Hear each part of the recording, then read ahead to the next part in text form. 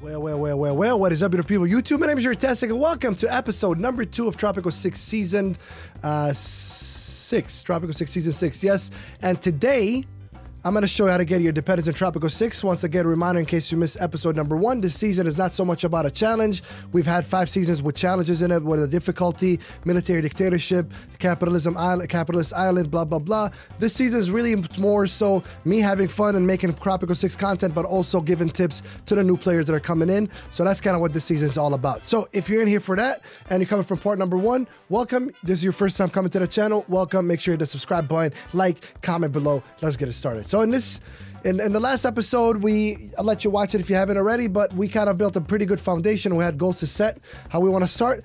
This episode, our goal is to gain independence. Because remember, when you're in a colonial era, you don't have your own independence. So, you know, Her Majesty, or whoever it is, rules your island. You're basically a governor. You know, you're not the president yet, you're the governor. So we want to get our independence.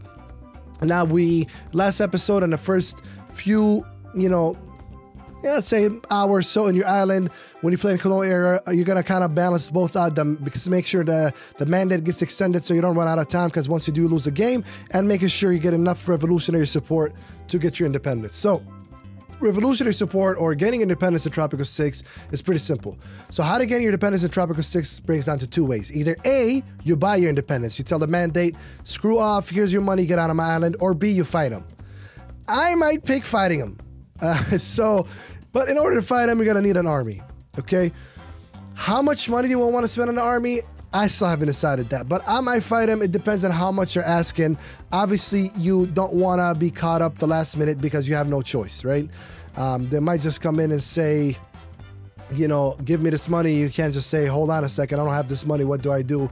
Well, you're screwed, So make sure you have the money, or you have an army before that box pops up, because at that point you can't really back out unless you go open up your game and go back in the saves. Now, I've done the fighting plenty of times, but it's been a while. It's been maybe like two years ago, that I forgot how much military power they come with. Do we need 1 fort? Do we need 2? Of course, we can build 1, we can build 2, and once we're done with that, we can just break it down, so if we don't need it in another time. But they do need a tavern. Let's go ahead and give them a tavern somewhere here. It's a nice, look at that, man. Wouldn't you like to come out of your, broke income house and have a tavern here? Yeah, you got the dock kind of obstructing your view, but you look down, look at that. Beautiful. You got the Pirate Cove here. It's just beautiful island. Beautiful, beautiful island. We already got done with Employee of the Month. Again, one thing I was telling last one is you don't want to really focus on a work mode just yet. You want to focus on things that in case things go haywire, you can have the workforce ready, or I can just start charging church fee so I can make some money a little bit on the side. So that's what we're going to do. This episode, while we focus on getting our independence in Tropico 6, we're also going to focus on launching our 4th industry in the island. Again, we emphasize on, let's just say, on the one and done industries in Tropico 6, what I like to call the one and done. And a one and done industry to me is an industry that all you need is just one thing and boom, done. You know what I'm saying?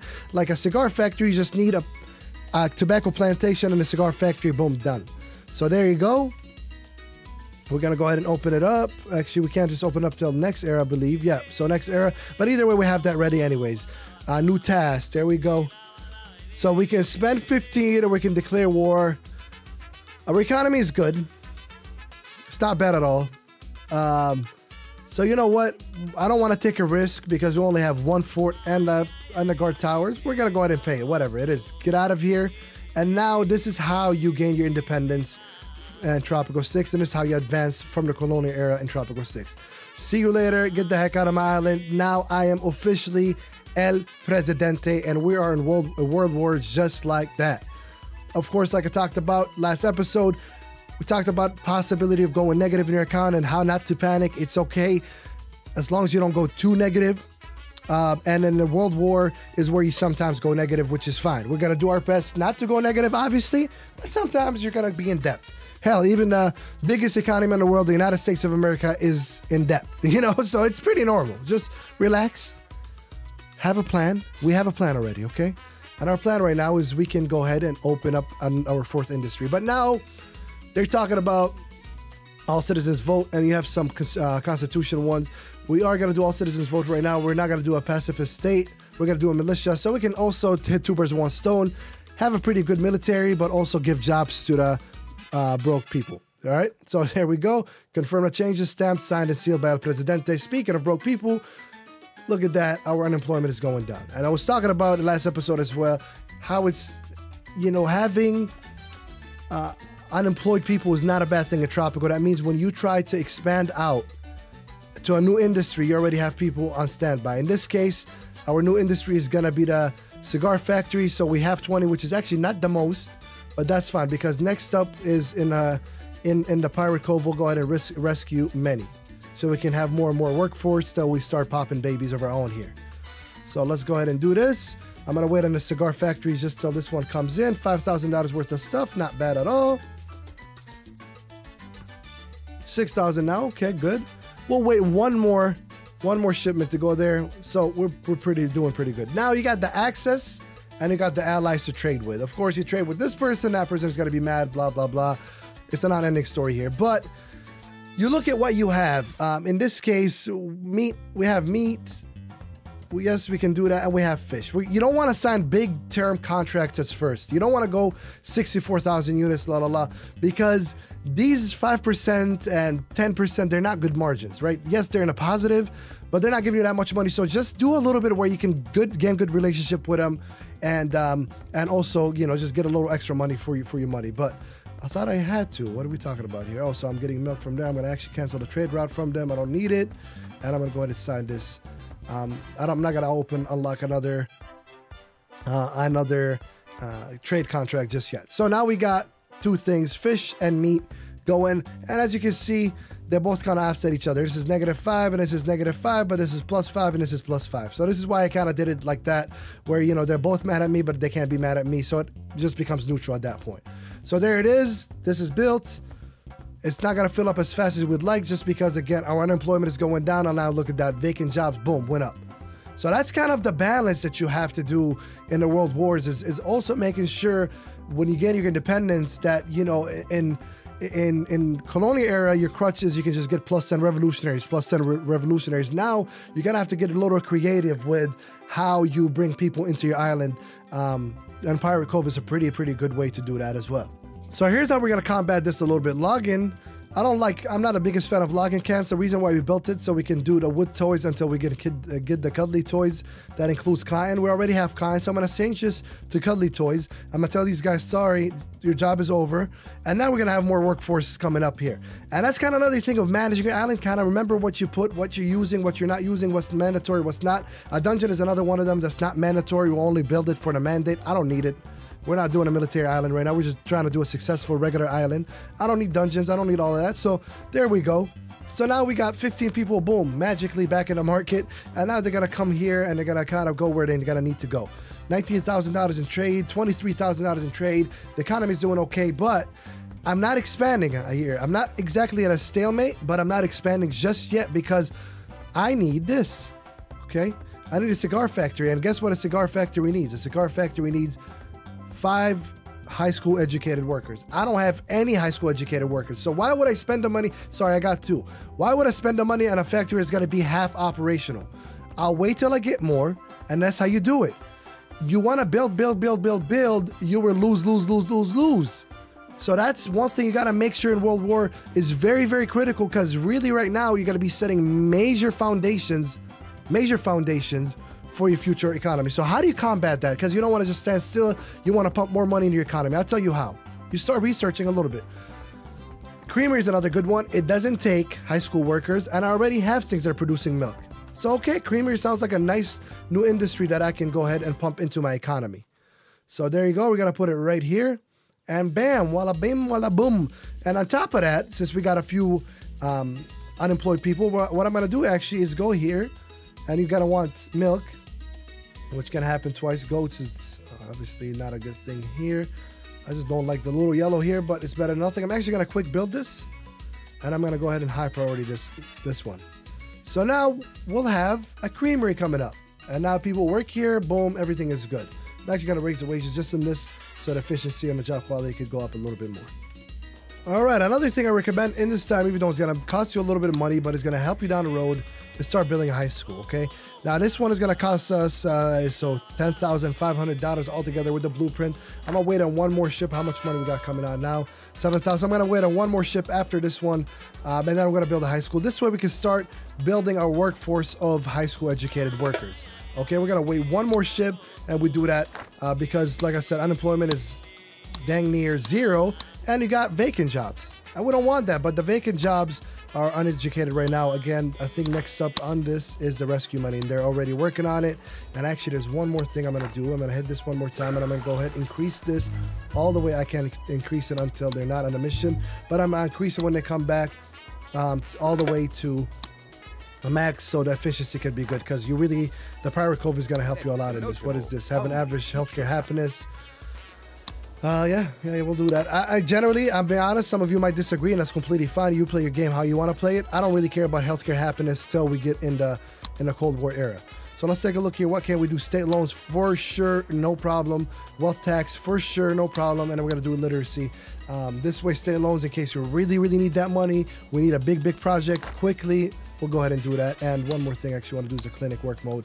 So there we go. There we are here. We're waiting on this to come in. Expected revenue is going to be 13,000. So come on, let's go. 20,000. So perfect time to build a high school. 23, 24, 23. Building going up and down, going up and down. Beautiful, beautiful, beautiful. There you go. 25,000. So now we got a little wiggle room to go ahead and build the high school up for them. And we can start getting some high school educated workers.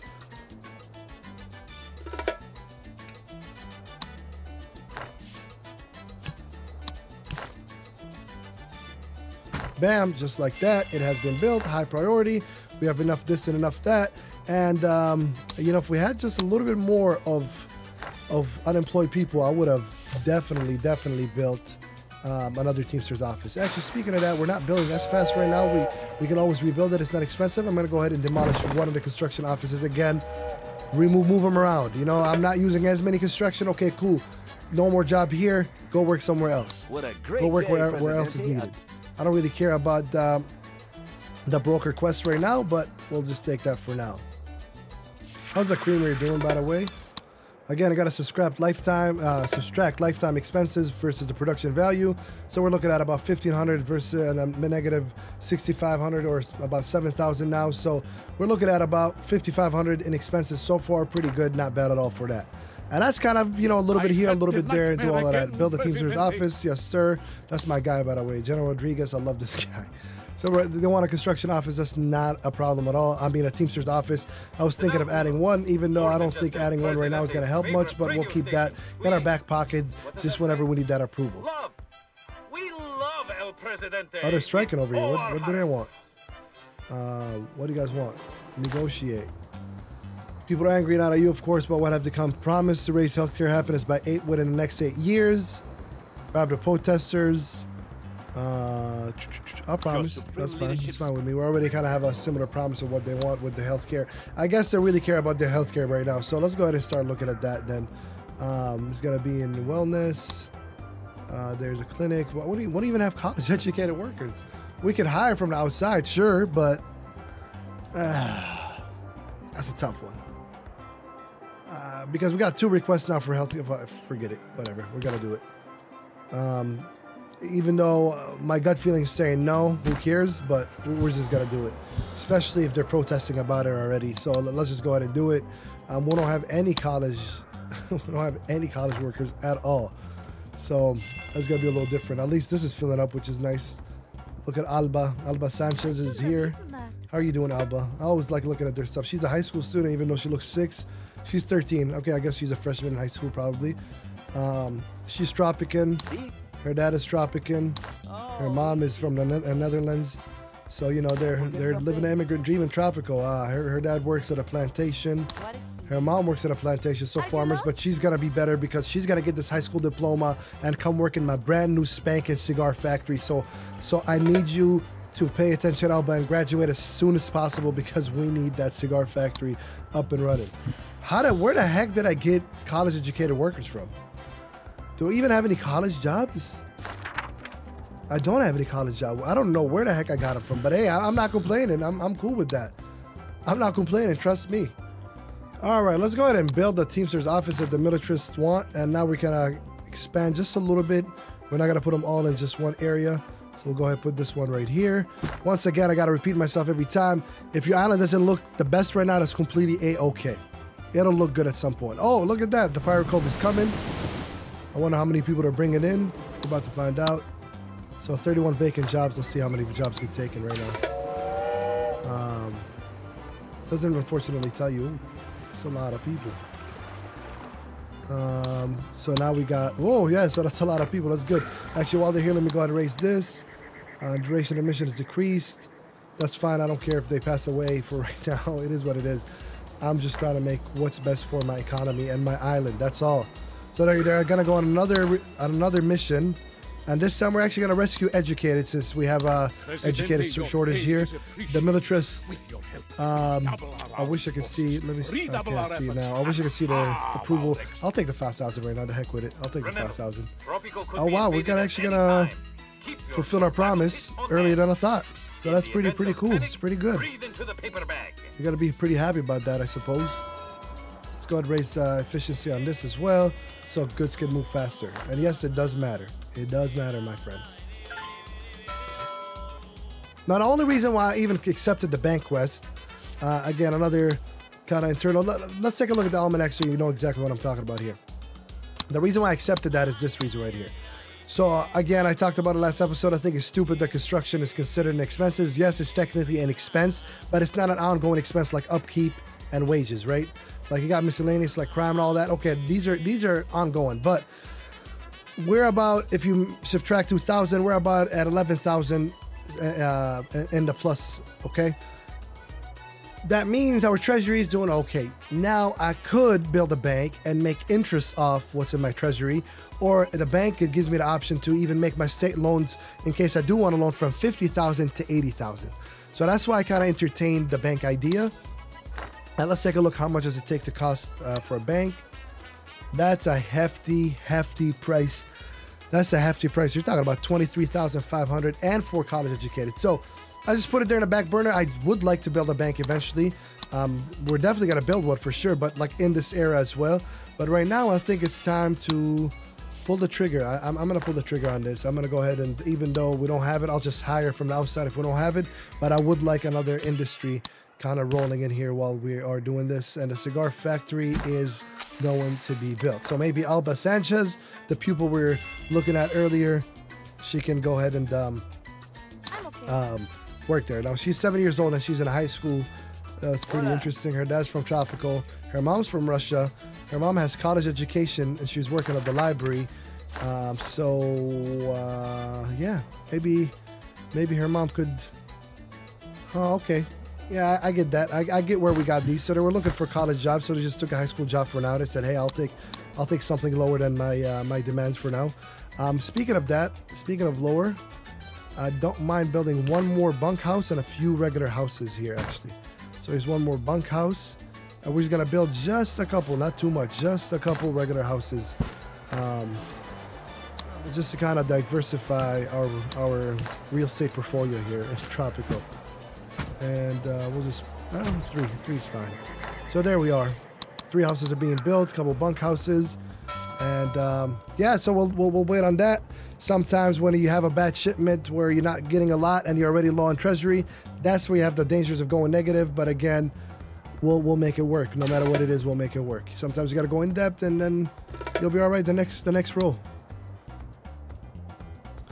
Now that the economy is still pretty small, but healthy for the majority of the part, we're gonna start focusing on the political side of things, which is how much should I like us. You know, in this case, seems like everybody's kind of split in the middle. They don't like us nor hate us. 50-50.